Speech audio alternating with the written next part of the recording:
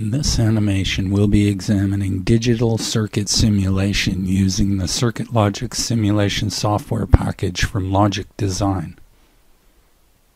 In part 1 of this two-part tutorial, we'll be looking at digital stimulus, digital displays, and displaying digital states. One of the primary differences between analog and digital simulation is that digital simulation is a runtime simulation. The user does not define a start time and stop time. As the simulation is continuous, the user has the opportunity to add stimulus to the digital circuit while the simulation is running. There are two basic ways in which stimulus can be added to your digital circuit simulation. The components in the top row can be selected and modified by the user during simulation. By contrast, the items in the bottom row are set up by the user prior to the start of simulation. The predefined behavior then executes while the simulation is running. The first item we'll look at is the logic switch. The logic switch is capable of putting out a high value of 5 volts or a low value of 0 volts. This equates to a digital 1 or digital 0 when simulated in digital mode. Next, we'll look at the ASCII key. To utilize this component, the user clicks once on it to select it. They can then enter whatever ASCII character they want via the keyboard. The ASCII code bit pattern will then appear on the component's pins. The hex key operates in the same manner. The user clicks once to select the item, and then can enter any valid hex value via the keyboard. Each of these top row components can be modified on the fly while the simulation is running. The pulsar component is configured prior to the start of simulation. To configure this component, the user double-clicks on it to bring up the dialog box. The pulsar component is used to create a digital clock signal. The duty cycle of the signal is defined by the pulse high and pulse low settings. These fields define the duration of the high time and low time of the clock signal in digital ticks. A digital tick is analogous to a time step in analog simulation. The current setting provides a 50% duty cycle. The high and low portions of the clock cycle repeat continuously. Alternately, an external trigger can be used to create a single cycle of the clock. There is also an option to invert the clock signal.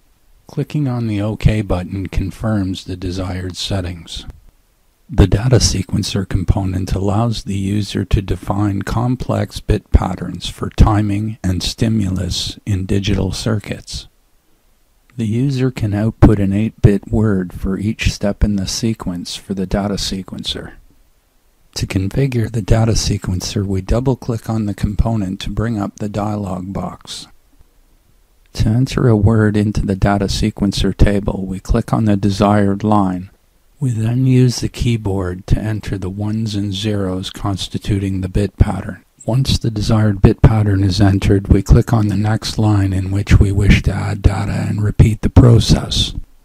In this manner, the entire sequencer table can be populated with 1s and 0s. In some instances, set bit patterns are desired. There's also a utility for entering an entire table at one time. We bring up the data sequencer dialog box and click on the pattern button. The pattern editor dialog box allows the user to select a pattern, define the affected data area, as well as define the number of steps in the sequencer table. In this instance, we've selected the count-up pattern with a single increment.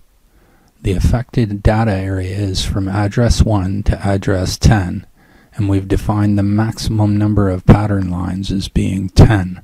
Once the desired pattern has been specified, we click on the OK button to confirm the setup.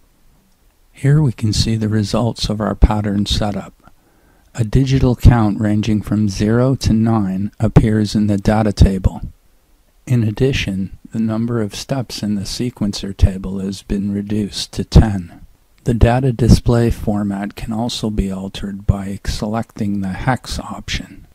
The user can also define the start and stop addresses. The sequencer will cycle through these 10 addresses and then repeat continuously. The number of digital ticks for each step in the sequence can also be defined. As with the pulsar component, an alternative external clock option is also available. The remaining section of the data sequencer setup dialog pertains solely to analog simulation. It is not used when simulating in digital mode. We'll now move on and take a look at some of the ways in which digital information can be displayed when simulating in digital mode. Here we have the logic display, the hex display, the 7-segment display, as well as the ASCII display.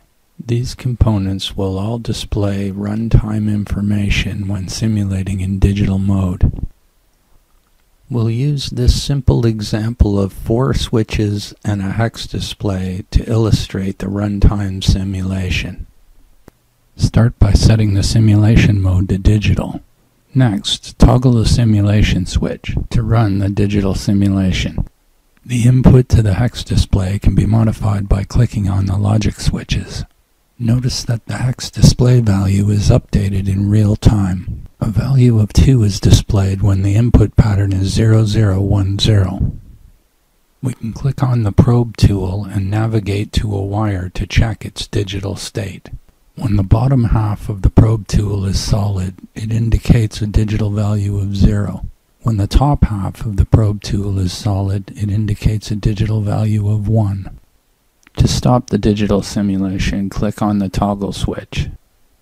In part 2 of the tutorial on digital circuit simulation, we'll move on to a more complex circuit and illustrate other ways in which we can show digital values. For more information about the CircuitLogix simulation software package from Logic Design, contact us at the toll-free number, the email address, or visit the website shown here.